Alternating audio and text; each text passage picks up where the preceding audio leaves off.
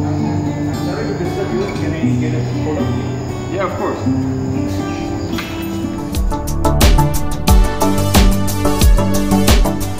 Hello Littlesilver family, how are you all doing? So as you can see, I am in a very beautiful country. I didn't know about it before, but I am going to have a very simple tour with Dave, the Expo representative for the country, and let's see what the country has to offer.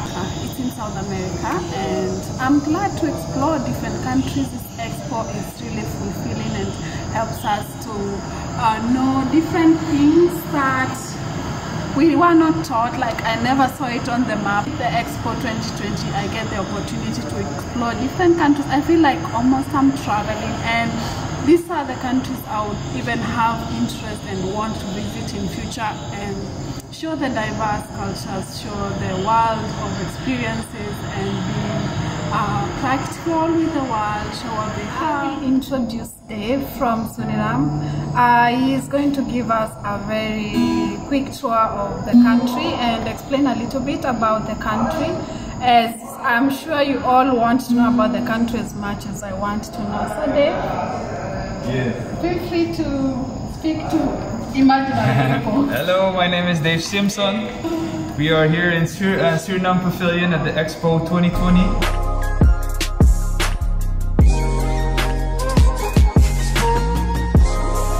So as you can see on the map, we're in South America. If you know where Brazil is, you've heard of Brazil, right? Yes. We are a small country on top of Suriname. Good day, sir. Welcome to Suriname. We're in between the Atlantic Ocean and the Amazon. So this is our country. And this little red dot is our capital city. Okay. And most of our country is only forest. So we are the most forested country in the world. And we're multicultural. What you can see here is a traditional kitchen. We call it Grandma's kitchen. Okay. This is a symbol of our hospitality, because if you come to Suriname, our grandma will always cook for you something before you leave. And we're multicultural because of our slavery history. There were many different cultures brought to Suriname, and after slavery they just stayed. We even have like a synagogue and a mosque right beside each other. They even share the same parking space. Okay. We have four main religions in Suriname. We have the Hindi faith, we have Christianity, Muslim, and Jewish.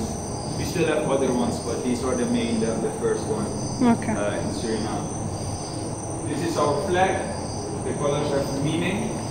The green stands for our fertility, because we have a lot of forest, Amazon jungle. White stands for justice. Red stands for unity, because our blood is all the same color. And in Suriname we don't look at skin anymore. And yellow the star stands for the rising sun. And we always look to a new day to have new hope for a better future. See the wall of diversity? These are all, we call them all Surinamese people, because they all live in Suriname. Okay. We have people from Africa, we have from India, we have Indonesian, we have even Dutch. We have mixed Lebanese, we have Chinese, but the original inhabitants of Suriname were the indigenous people. This guy is named Amashina. He's one of the last shamans in Suriname, and we will be flying him over in a few weeks to give a lecture. But right now he's being studied by scientists, because we're not sure if he can handle the vaccines and stuff. So they're observing him now, and if they get the green light, he will be in Dubai, because he has a message about climate change, and he wants to share some medicinal wisdom of the Amazon. How old is he again? He's 85. 85, okay. This is from our slavery times. As you can see, the African Maroon lady, traditionally they don't wear that much clothes. So when the slave came, the slave master forced them to cover themselves up. And so this the cotton was made to make them look more fatter. But as you can see, this Creole lady, they still wear it today as a fashion statement. Because they were so strong that the slave masters couldn't break them. So until this day, it's worn as a fashion statement to show that nothing can get them down. Because most of our land is only jungle, The only way to travel them is by boat. Okay. So in slavery times, a few slaves escaped into the jungle, and they were met by the indigenous people who taught them how to survive in the Amazon. Okay. So we still have original African tribes living in our Amazon, and they are one of the best boatsmen because they build the boat by hand, and they can travel, as you can see, they can travel upstream like it's nothing. We tried to bring some jaguars, but it was not allowed, so don't worry. Sorry? We tried to bring some jaguars also, but it was not allowed, so don't worry, they're not animals. This is a howler monkey. It's quite a funny story because it's one of the smallest monkey species in Suriname. Okay. But it has one of the loudest roars. It goes like whoa. So before it was discovered, people thought there were evil spirits in the jungle until they discovered it. And like, they're cute. They're cute, but don't. So this is a beautiful thing in Suriname because it's the tree of life. The tree of life has a special kind of fruit because every time the tree is in season, all different animals of the jungle they come together to eat, and they stop attacking each other. Even the jaguar eats from it and just relaxes. So we think the fruit is nutritious, but we suspect it has a psychoactive compound which makes them relax. But the moment the fruit is out of season, the jaguar eats everybody. So don't trust the jaguar. Okay. This is the biggest eagle in the world. It's only in the Amazon, yeah. It has a wingspan of over 2 meters, and its claw are bigger than a bear's claw. 2 meters? Yeah. And the interesting thing to know about is the only bird in the Amazon that doesn't know fear. It's not afraid of humans. You can sit right beside it, and if you touch it, it will attack. But if it's eating, it doesn't mind. But all the other birds are afraid of every sound. Jaguar, most people know the jaguar. We have a lot of jaguar in our Amazon, but they are still being hunted and poached for their skin and for their medicinal purposes. So we're trying to reach some awareness to the international community to come help us because Suriname has only over 500,000, 500,000 people, registered inhabitants, because we have a few tribes that don't want contact with the outside world. So they are not registered, but in the main city we have about 500,000, and it has become too much to manage. So we're grateful for the Expo to invite the international community to come help invest and see what we can do to preserve them. This is the blue poison dart frog. It's native to the Amazon, so you won't find it anywhere on the planet. It's well known around the planet because people have them as pets, but this is one of our pride because we still have illegal trade of Amazon animals. So you guys know the toucan, right? Yeah. The toucan is native to the Amazon, but now it's found around the world because people buy it illegally and then they escape and then they start living where they are. And most of the parrots that you know come from the Amazon.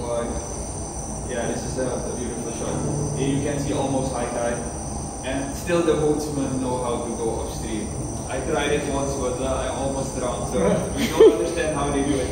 They explain to us that they know that although the current is going one way, the water spins so that it creates like less current on that spot. So they know how to identify where to bring the boat. So these are some of the business opportunities in Suriname. We have oil industry. We just discovered oil offshore. So we're just now building an oil industry before the Americans smell it. So we hope to. You guys know the legend of El Dorado? Which one? It's an ancient city of gold. We suspect that Suriname was that city.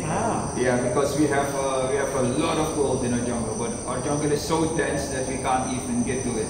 So for years we have been keeping it a secret, but we now realize that we need to share it with the world. Otherwise, the poachers and pirates will get to it somehow, and they don't mind destroying nature while doing that. So that's why we're here on the Expo to create some awareness of the opportunity. Enjoy. We have agriculture.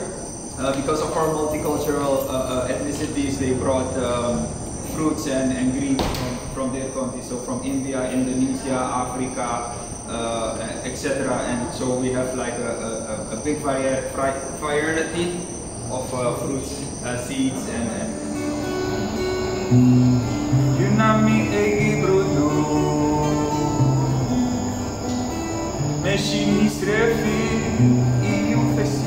I want to invite you to Suriname Pavilion.